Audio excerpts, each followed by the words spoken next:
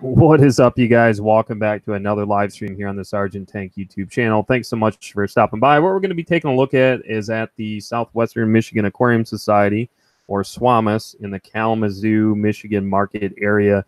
You can definitely check it out. I'll go ahead and add that information for you guys down in the description below if you're checking this out. With that regard, we're going to go ahead, give it a couple of minutes here, and I'm going to walk through live here with you guys before even unbagging this stuff and take a look at some of the species that I did obtain through the auction. Most of the stuff that I'm going to be showing you guys is actually quite difficult to come by, specifically in our market and a lot of other markets for that from that point of view. But yeah, things I'm definitely stoked about, excited about, things I wasn't necessarily anticipating that would come through. So as anybody that's been following the channel for any period of time, you would be aware of the fact that I plan on breeding about 50 different species in 2019. I bred right around between 40 and 50 different species for 2018. So this year, once I wrap things up and complete things for this year. But let's go ahead. I'm going to pull up the chat screen so I can see who's here in chat. We had a couple of hiccups. I apologize about that. So anybody coming back, you are at the right place. So hopefully technical issues are not an issue. All right, so we got Big E's. How you doing? Denny's Aquatics. Hope you found some great fish. I feel as if there are definitely scores for sure. And you have to appreciate the specimens I'm going to be showing you guys. I definitely have taken a much greater appreciation, specifically with some of these live-bearing species I've talked about. I can go ahead and list an entire playlist for you guys down in the description if you guys are checking this out later on with regard to Goodeids. And Goodeids is definitely something that I have come to really, really enjoy, specifically with a lot of the different varieties, and let alone the unfortunate circumstances of many of these different specimens being endangered species, and a lot of which you could even find on the CARES list. So we'll give it a couple of minutes here, and I will get to showing you guys this stuff live. I just want to give it a couple of minutes here for a few folks to roll back in. I had some technical mishaps here just a few minutes ago, but hopefully we should be good to roll on now. It was my fault. I ended up knocking a box I had here over, and it kicked off all of my power, so I had to reset everything. So the joys of the interwebs. We got Charlie. How you doing, buddy? We got Sandy is back. Robert Myers, Island Queen, My High Plecos. Hello, hello. Yes, Trout Goodeids is a really, really neat Goodeids. It's one I haven't seen around in about a year and a half. But if that is something that you are definitely interested in, I will take a mental note. And of course, Charlie, you can always just message me and let me know. As I've told you guys before, anybody new here, I definitely enjoy, if I have the means to do so, in order to support you guys if there's a specific specimen of fish or whatever livestock it may be, in order to try to get that to you guys as long as you live here in the United States. And, you know, I don't mind. Of course, there is a small fee that's associated just because of the amount of time that goes into it, and let alone the risks that are involved when it comes to shipping. But anyway, I'm not going to get into all that. I've helped enough people at this point on the platform with that regard, because not a lot of people will offer to do that, specifically within the whole YouTube realm, and because it does require some time when you're talking about things like that. But I enjoy seeing the smile and the happiness that others enjoy if they're really looking for something that they've had their heart on for a long time and can't pick it up in their area. The auction was this afternoon, Michael. It was about 45 minutes south of us, and it is the club that, when the founders of GVAC, the Grand Valley Aquarium Club, our club, GVAC, originated back in '95. And this club has been around since the 70s, where the folks that, you know, founded the GVAC club to bring it closer to our market, even though it's about a 45-minute an hour distance. And it only made sense from a geographical point of view because of the commute to lay it out. And I'm so happy that they did originate and organize a club here in our market, because they still work in conjunction with one another to support one another in that area. But we definitely have some phenomenal clubs within Michigan, to say the least. Let's see. We got Charles. How you doing? Heather Nielsen. Hello. All right, you guys. So I'm not going to keep you in suspense anymore. Let's go ahead and get to it. Let me know at any point in time, please, in the chat, if for whatever reason it's not clear, or if you're having buffering issues or whatever the case might be.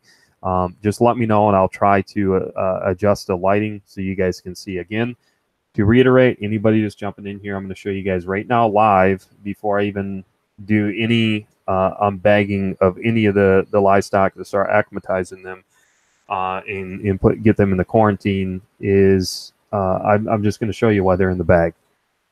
So the first one here is the Celebes half-beaks, which is a live-bearing species. It's a really, really nice.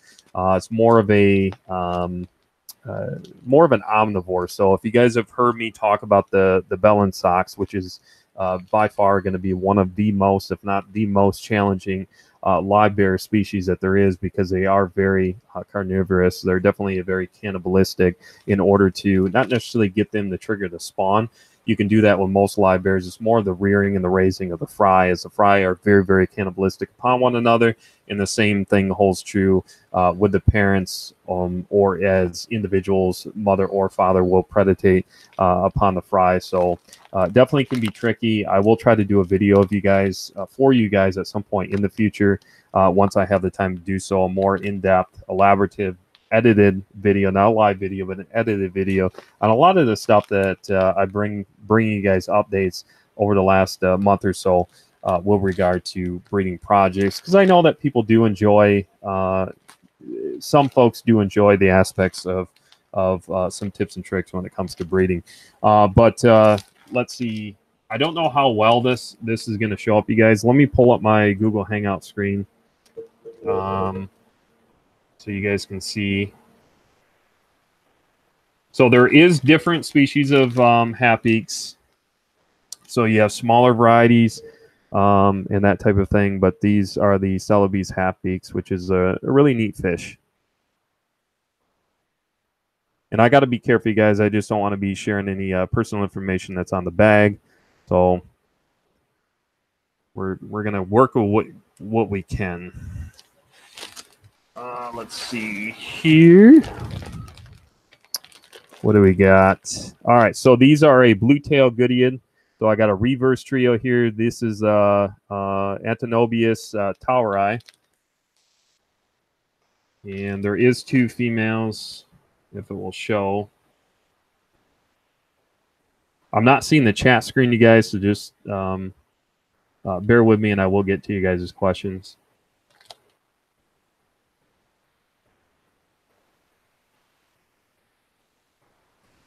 I'll get the male on there for you. And of course, our coloration isn't going to show up right now. I'll definitely be bringing you guys updates once they go through quarantine. Of course, the true characteristics of these specimens, of course, they're stressed out. They've been in bags for who knows how long, several hours, to say the least. So this was a really, really nice find. These are actually quite difficult to come by. So the species specific, when you think about swordtail strains, so a lot of swordtail strains can be either like a Variatus, a Helleri. These are actually a Hamburg swordtail species specific. And let me pull up that screen again. So these are a really, really neat specimen. I was excited to obtain these guys. I've seen them come through the club through auctions on a few occasions, and now that I have some open space since I've done some resets, I'll go ahead and be breeding these guys and offering them.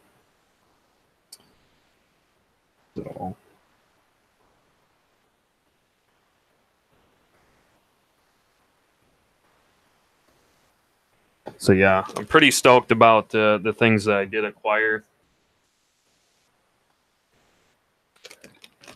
These right here are a diamond tetra.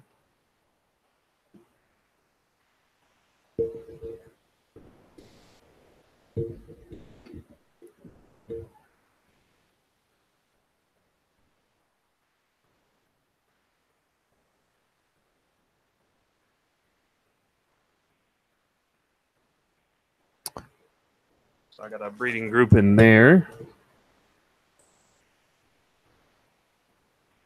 Let me adjust my mic here for a second.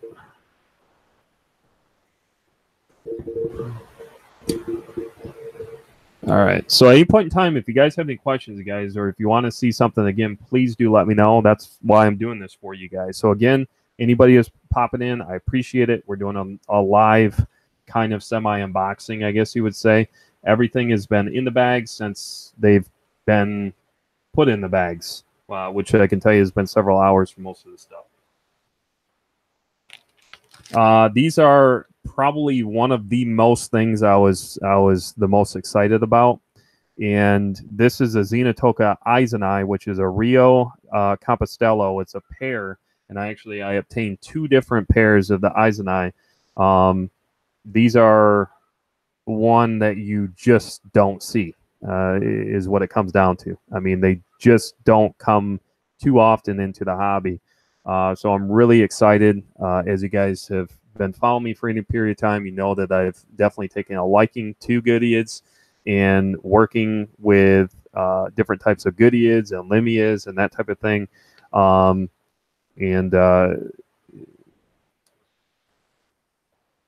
Let's see.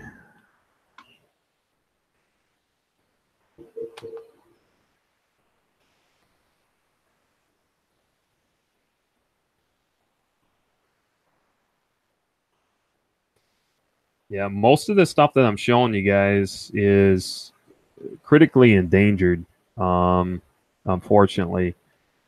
So that's why I even take a more appreciation to these species of fish.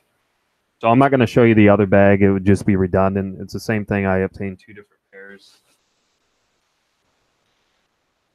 These are a Zoneticus tequila. So I need to obtain males. And I need to obtain females. I got a couple of males in here. Not sure how well it will show up for you. Actually, it looks like there's three males in here.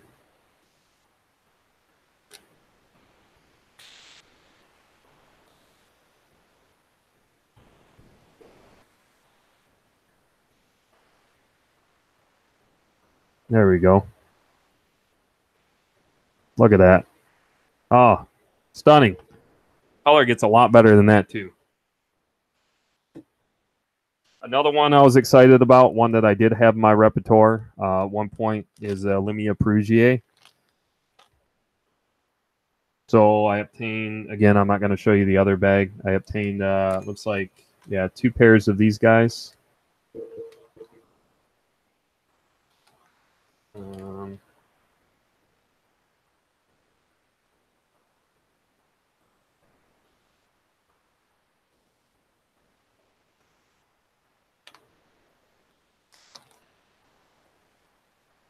It will stop moving around. All right. I think you guys get the point. It's really, really hard to see. I understand that in these bags. And let me see here. Then I obtained actually two males. These are a Chromo Aphysimian. So a couple male killifish. To add to my repertoire, and then eventually I have to obtain the female species. But for the price, I couldn't pass it up. And give me just a second. I think that about does it.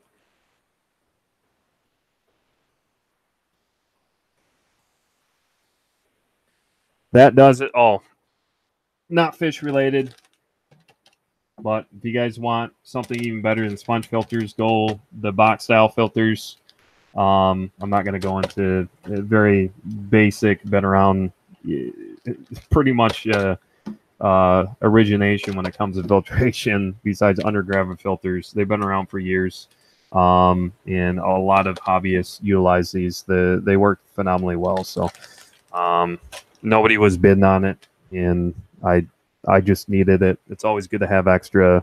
Not that I needed it. It's always good to have extra filtration on hand.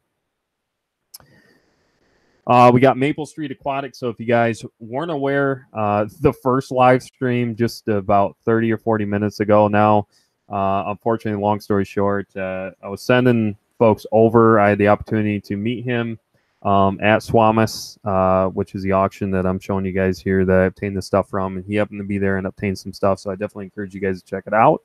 And I'll go ahead and add a link for you guys to his channel down in the description so you can check him out. So I know that he's been working on building his repertoire of fish room and that type of stuff. So if you guys enjoy that kind of content, then I encourage you to check it out. So Charlie is jealous.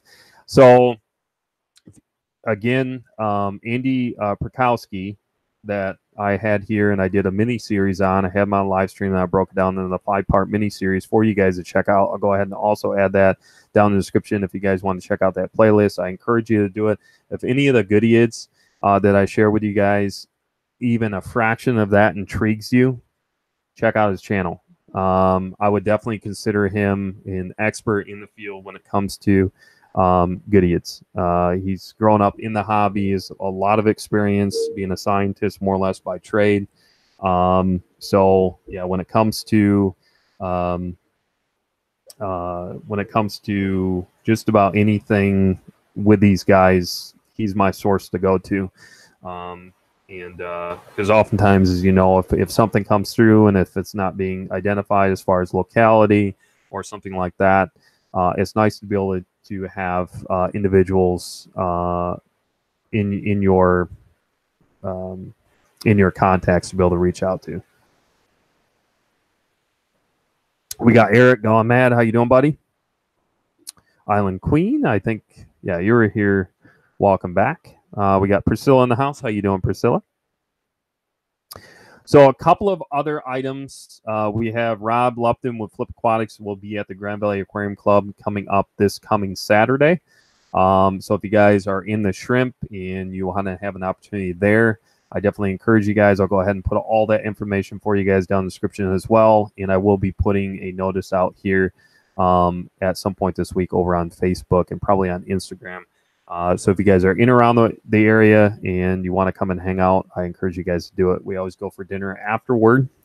So basically starts 7 o'clock. Time that most people get there is about 6:30. Have time to chit chat, look at what we quote unquote consider a not so mini auctions. It's kind of it's an inside joke thing, but really it is a not so mini auction. It actually is usually a pretty decent size auction, just for a monthly meeting where it's not an actual quote unquote auction, you know. So a lot of stuff every month comes through, and that's where I've been able to be fortunate enough to acquire a lot of the things that you guys have seen the time that I've been here on YouTube, is through my own club.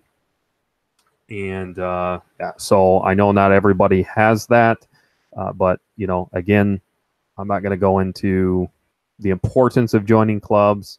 I know some people probably may get sick of me talking about it, but I just can't put enough importance on the fact that local clubs are what make this hobby stronger.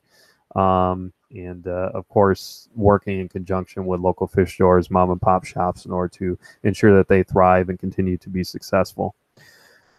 But if you have any questions for me, please let me know. If you want to see anything that I just mentioned, I can go ahead and show you guys again. I don't mind doing that. So I figure I might as well go ahead for a few minutes here, jump on. This is something I haven't done in months, where I've actually brought you guys an update live with regard to livestock. Is something I used to do, and I usually end up obtaining livestock at just about every meeting. So every month I obtain something. I just don't necessarily bring it to you guys live. And I know some people enjoy it, some may not. But yeah, so yeah, I'm excited to be working with these species. Some that I haven't had before, and others I have, and now working those back into the fish room since I now have the space to do it. Since going through the resets, we also have our big auction that's coming up here locally that I've been sharing with you guys. It's over on Facebook. You can follow us over at Sergeant Tank on the Facebook group, and of course, that information will be down for you guys in the description as well if you want to check it out. With regard to the October 27th. Our fall annual auction. We have 2 that we run each year, one in the spring, one in the fall, and they are phenomenal auctions. Phenomenal. I would say between the one that will be coming up here in the Detroit market area here in Michigan, which is well known, the Michigan MACNA, or not MACNA, but MCA, or Michigan Cichlid Association, in kind of that Detroit market area.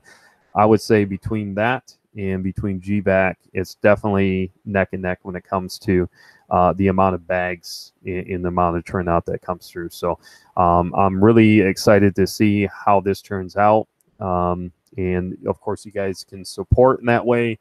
If you want to share it, you don't have to. There's no obligation with it.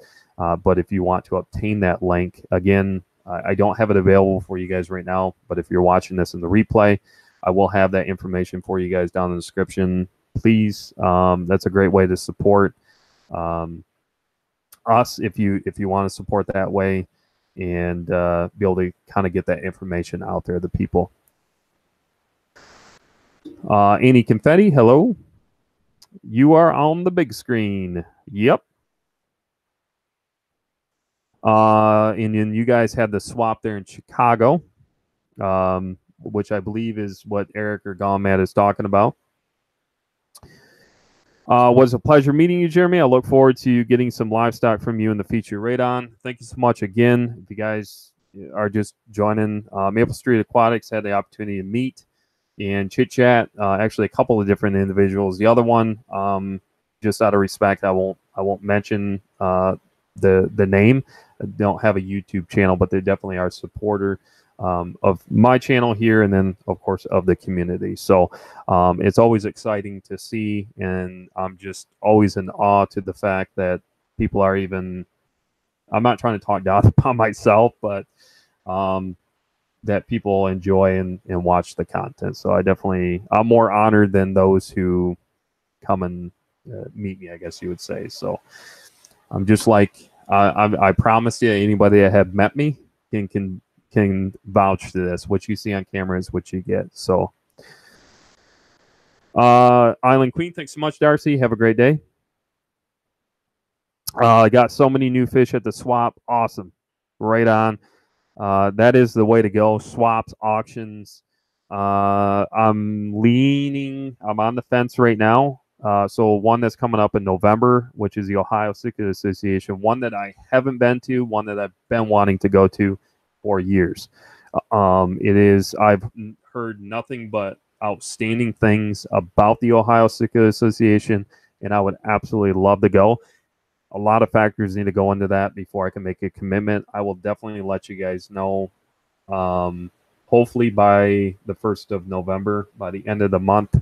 I should have an answer if I'm going to go, if I'm not going to go, what days I would go, that type of thing. So still logistically working a lot of stuff out.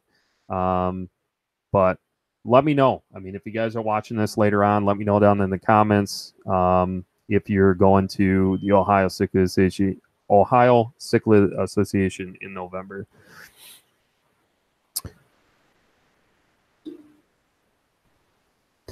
Gawmad is sitting on Turbo's couch. I go in the character, you guys. All right. Let's see. Any questions, you guys? Any questions at all about what I got, what I plan on getting, that type of thing?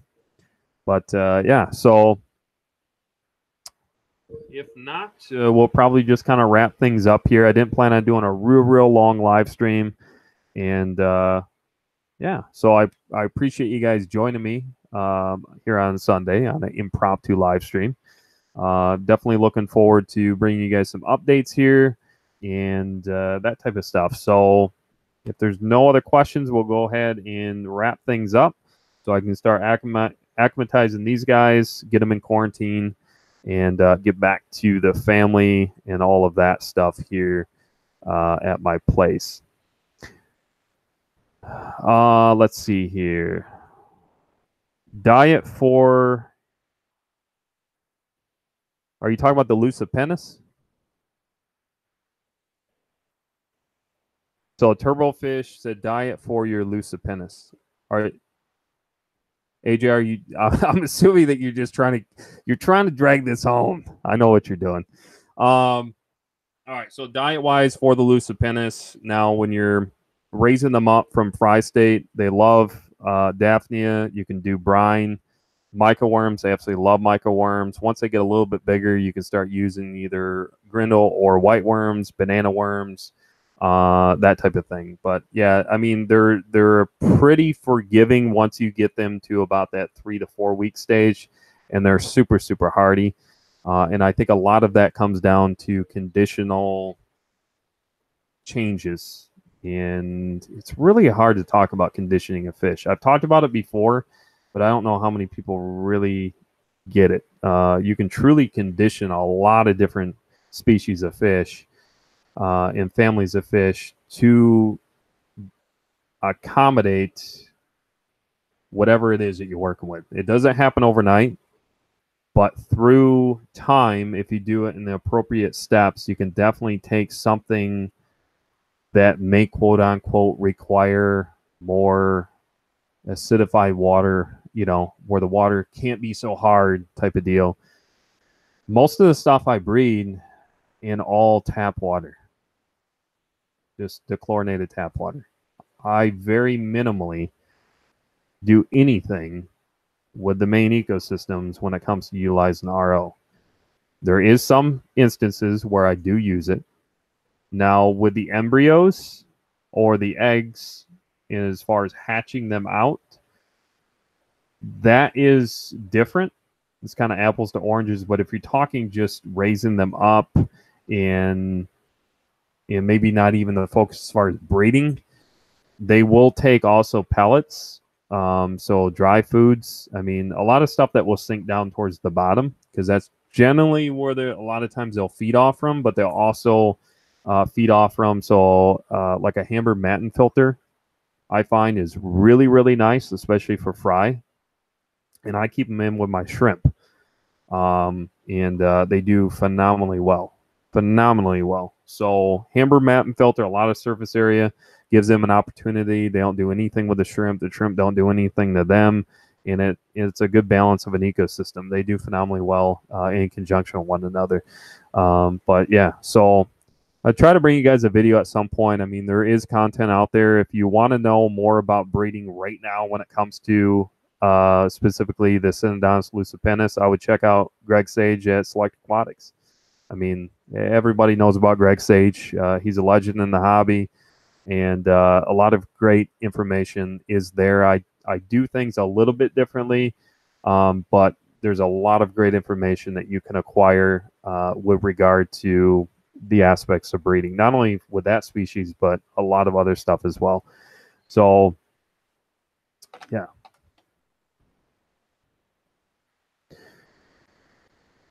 So rainbow fish, as far as a diet, I just feed them the same mix is what I feed a lot of my other cichlids. So that's Hikari Gold in combination with tetracolor granules in combination with omega-1. So if I had to choose one out of the three, I would definitely go hands down every time. Been using it for over 12 years. That's omega-1 supercolor.